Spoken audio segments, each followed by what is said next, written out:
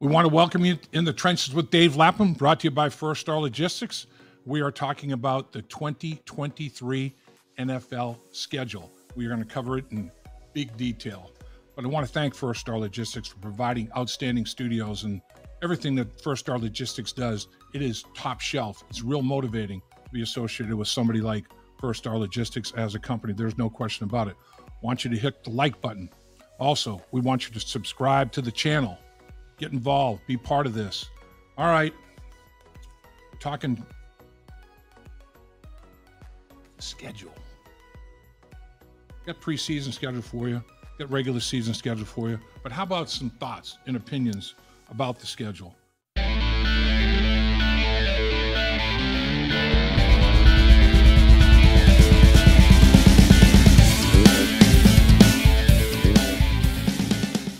The Bengals, they've got 4 nationally televised games as of right now, but there's a couple of games that are still to be determined in terms of when they're going to play, what network is going to televise it, what time, what day, all that.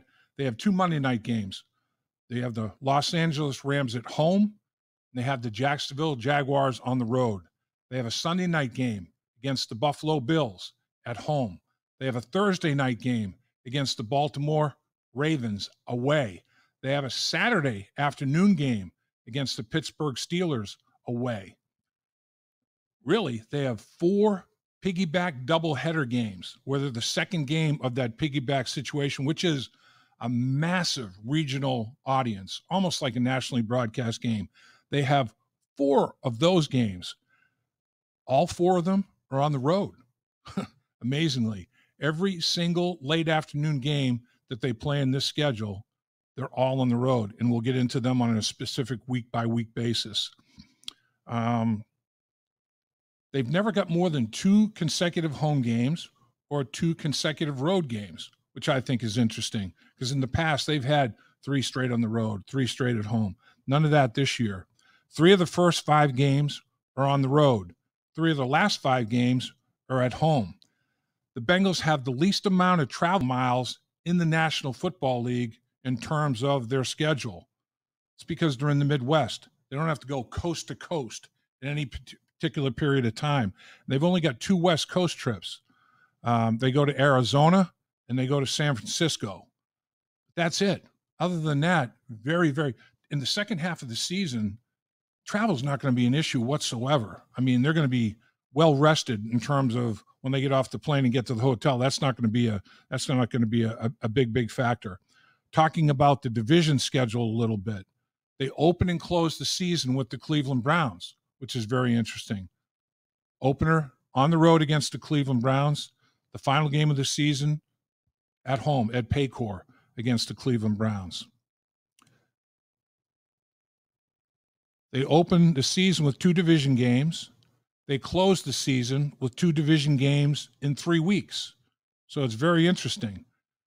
When they play the Baltimore Ravens on September 17th, they don't have another division game for 2 months. They don't play another division game till November 16th at Baltimore on a Thursday night game. Interesting. 4 of the last 8 games are against division opponents. They do that for tiebreaker scenarios, determining playoff scenarios, seedings. 4 of those last 8 games are division games, 2 at home, 2 on the road. They have the back-to-back division games to open the season. They have back-to-back division games in November when they play Baltimore on the road November 16th, and then Pittsburgh at home on November 26th. And then they have 2 division games in the last 3 weeks of the season, like I said. So the division schedule is kind of interesting. They're lumped together, but they're spaced out a little bit during the course of the season. That's just some of the things that I noticed about the schedule. Let's get into it. Preseason. Their opponents are the Green Bay Packers at home. They go on the road to play the Atlanta Falcons and the Washington Commanders. And there are no dates, times. That's all still fluid for the preseason. But let's get into the meat of the 2023 schedule, which is the regular season. They open up on the road at Cleveland. We talked about it, 1 o'clock. Deshaun Watson. Highest paid quarterback in terms of guaranteed money in the National Football League still. Will Deshaun Watson make a stride in terms of what he's getting done with the Cleveland Browns? I can tell you for a fact, as a former player, opening on the road in Cleveland isn't easy. It's the Battle of Ohio, part one, and it's happening right away. It's happening in the first game of the season. Bengals are going to have to be ready, to go. Remember last year at home against the Pittsburgh Steelers, 5 turnovers, no takeaways, 5 giveaways, go -5 and lose a game to the Pittsburgh Steelers that shouldn't have lost early in the season. Don't want to do that to the Cleveland Browns, against the Cleveland Browns. You want to go up there, take care of business, start off with a division win, be 1-0 in the division, then come back home on the 17th of September. You have the Baltimore Ravens in Cincinnati. Lamar Jackson, obviously, is a Baltimore Raven for a good period of time. He is a talented athlete. Deshaun Watson can hurt you with his feet as well as his throwing arm. Nobody can hurt you with his feet more than Lamar Jackson as well as his throwing arm. So you've got dual threat quarterbacks right off the bat, back-to-back division rivals, one on the road, one at home. The game on September 17th is 1 o'clock. Both of the first 2 games are televised by CBS. So the third game of the season, September 25th, against the Los Angeles Rams. Matthew Stafford on Monday Night Football, 8:15 kickoff, ESPN coverage. This one's interesting to me. An interesting choice for Monday Night Football. I know they both played in the Super Bowl 2 years ago. The Rams are kind of in a little bit of a rebuild. Matthew Stafford last year obviously battled some injury issues, but this guy can still play the quarterback position.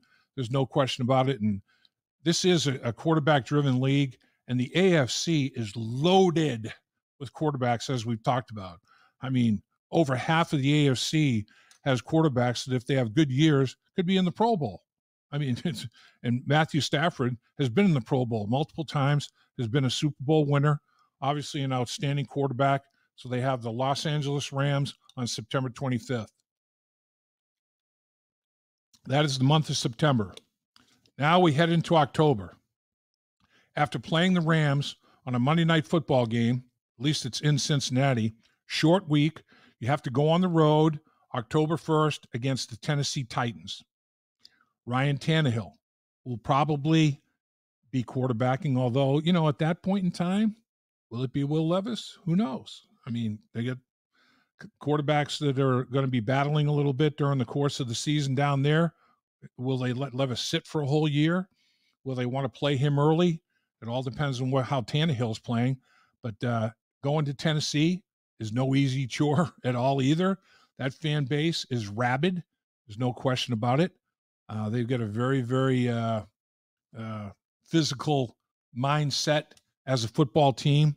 Their head coach, Mike Vrabel, was as physical a football player as there's been in the National Football League, and that's the way he wants his teams to play. They have a very good defensive line, very physical defense overall, and they want to run the football. They have a monster, Derrick Henry, at the running back position to run the football.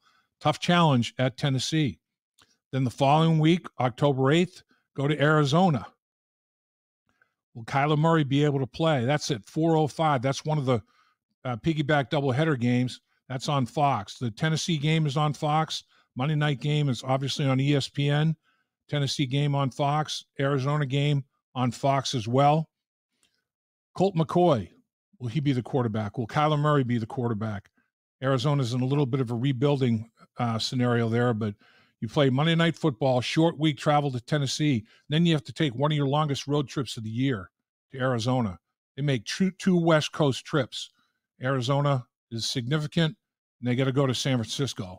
Other than those 2 big road trips, their travel, as we talked about earlier, is pretty doggone handleable. There's no question about that. On the 15th of October, Seattle Seahawks come to Cincinnati. Geno Smith at the helm, at the quarterback position, a 1 o'clock kick, CBS. Seattle Seahawks transitioning a little bit as a football team.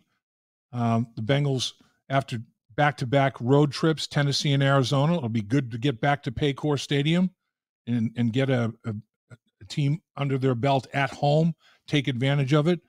I know the Bengals are anticipating unbelievable crowd support this year, and I know that's the way it's going to be. Paycor Stadium is going to be a tough place for people to come visit, try to pull out a win. And then the Bengals go on a bye week. Week 7 is the bye week. Pretty early. It's earlier than it's been for the Cincinnati Bengals here the past few seasons.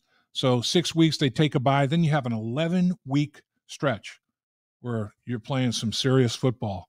And this, to me, after the bye week is where the rubber meets the road a little bit. You got to go to San Francisco. I know, okay, who's the quarterback? Will it be Brock Purdy by then? Could be. Sam Darnold, Trey Lance? Don't know. They've got multiple candidates at that quarterback position, but they've got a talented football team. Their overall roster is about as good as there is in the National Football League. They can run the football. They play salty defense, and that's going to be a tough challenge. Traveling out to San Francisco on October 29th, 4:25, start there on CBS. Again, that's the second game of a piggyback doubleheader for the second week of the season. Arizona and San Francisco, when you travel to the West Coast, that's normally the way it goes. The following game, big matchup, November 5th, Buffalo Bills at 8:20 on Sunday Night Football on NBC. Josh Allen at the quarterback position. Of course, everybody's going to be remembering the Monday night game last year, Damar Hamlin. It was going to be a Monday Night Football game.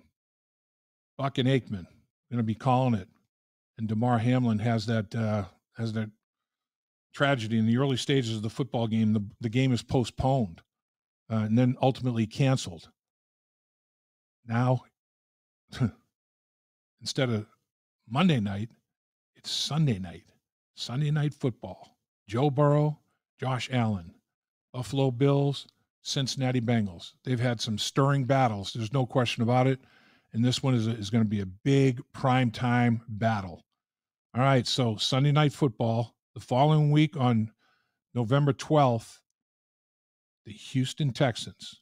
C.J. Stroud, young quarterback. There's some young quarterbacks in the AFC South. That's the division the Bengals are playing this season.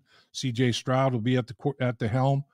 Will Anderson, people think the best pass rusher in the rookie class in the National Football League in a lot of people's estimation. C.J. Stroud, the first pick of the draft. Will Anderson, the second pick of the draft. Bengals play them at 1 o'clock on Sunday on CBS. So that's short week. You got a short week. Buffalo Bills, Sunday night. Schedule's off a little bit. You got the Houston Texans. And then you go and you play a really short week. Houston Texans on Sunday. On November 16th, after playing the Texans on the 12th of November, on the 16th, you have the Baltimore Ravens at Baltimore on Thursday Night Football at 8:15 on Prime Video. That's tough. That's tough. You're going a short week right there. Division opponent, fortunately. So now you know pretty much what they like to do. You have their personnel pretty well set. Hopefully you have no significant injuries from the week before, because that Thursday night short week battle is tough, particularly when you have to go on the road after, during the course of a short week instead of staying home.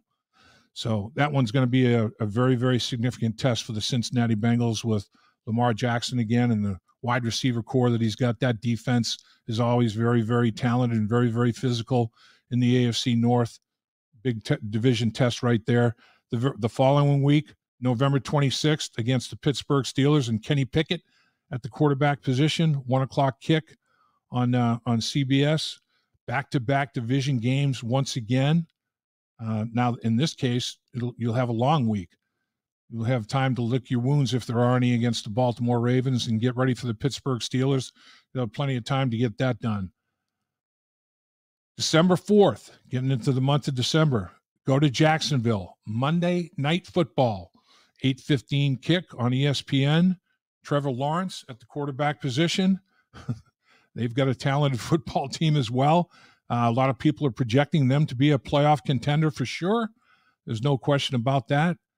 They feel like they've got a coach that is heading them in the right direction, and they feel good about their franchise, about their organization. That's another nationally televised game.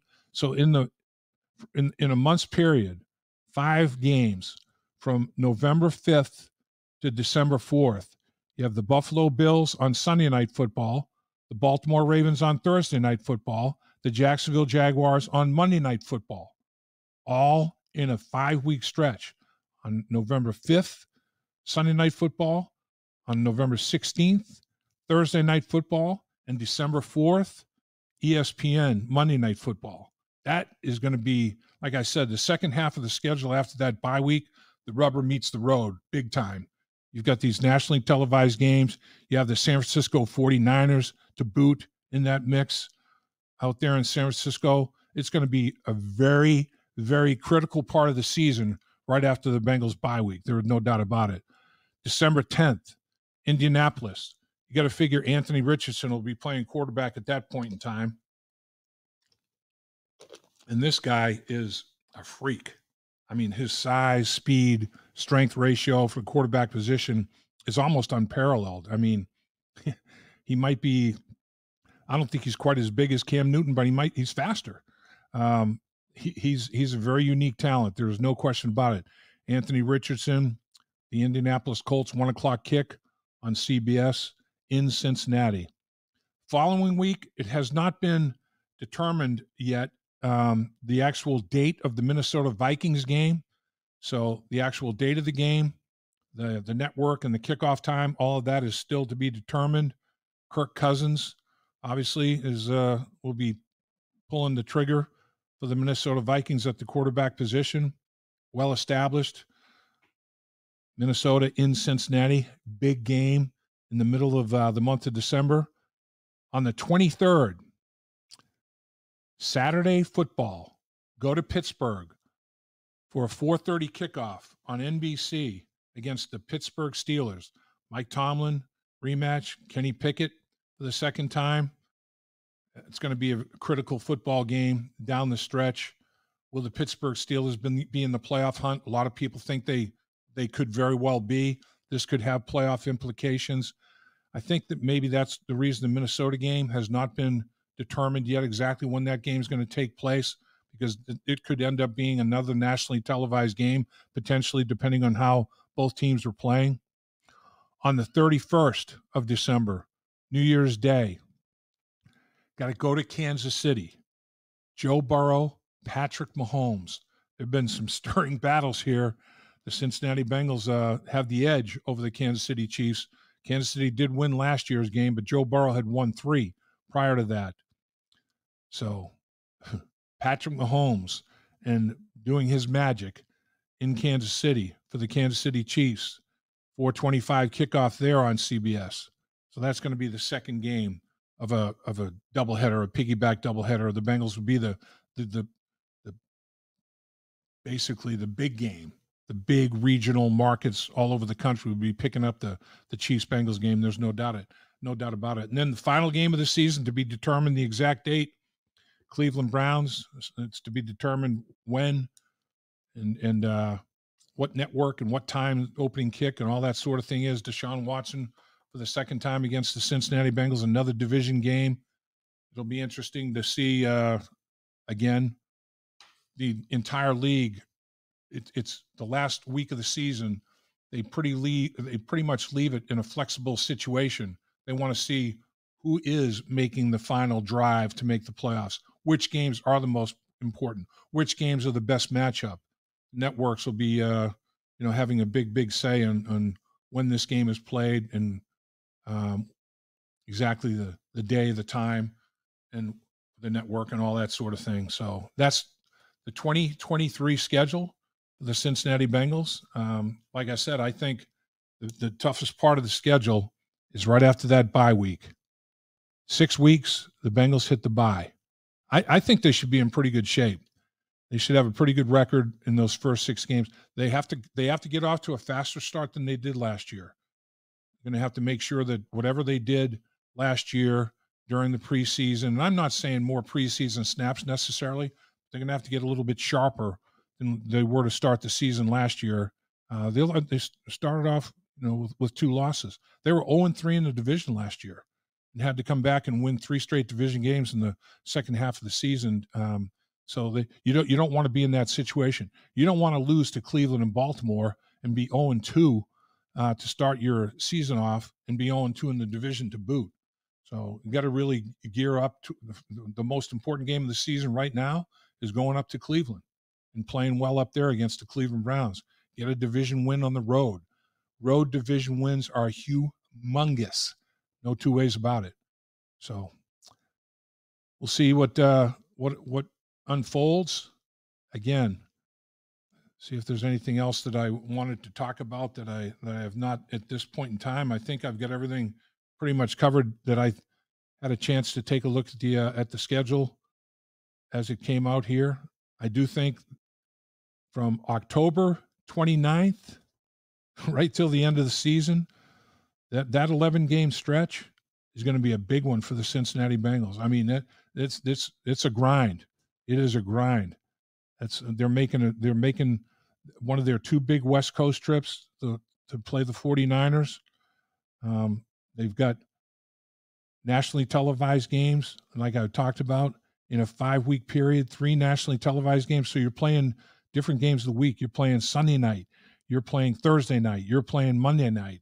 I mean, it just gets your routine just out of whack a little bit. You're going to have to handle and deal all that sort of thing. But that's what comes with success. I thought the Bengals might even have at least 1 more nationally televised game, although when you look at it, they have 2 Monday night games. They have a Sunday night game. They have a Thursday night game. They have a Saturday game. And then, again, 4 games that are second games of the doubleheader. All those 4 are on the road. The Saturday game is on the road. The Thursday game is on the road. The Sunday game is home. The 2 Monday night games are 1 on the road and 1 at home. So a lot of their high-profile games that are going to be regionally or nationally televised are going to be road. They're going to be road warriors in those games. So people want to see the Cincinnati Bengals. They've earned that right. Now they have to sustain that level of performance. As the old saying goes, there's no seat at the top of the ladder of success. You climb that ladder 1 rung at a time. There's no seat up there. Everybody's trying to knock you off. Everybody's trying to get a piece of you. So sustaining that level of excellence and doing it over and over and over again is what separates the true champions. Dave Lapham at First Star Logistics bringing you another team to watch. Is that Dave Lapham? These group of brokers really know how to win. Just look at the stats they're putting up. Highest commissions in the industry. Amazing perks for their employees. And I've never seen anything like their training program. No wonder their growth has been so explosive. If you're hungry and driven, this is the team to join, Peter. Dave, who are you talking to?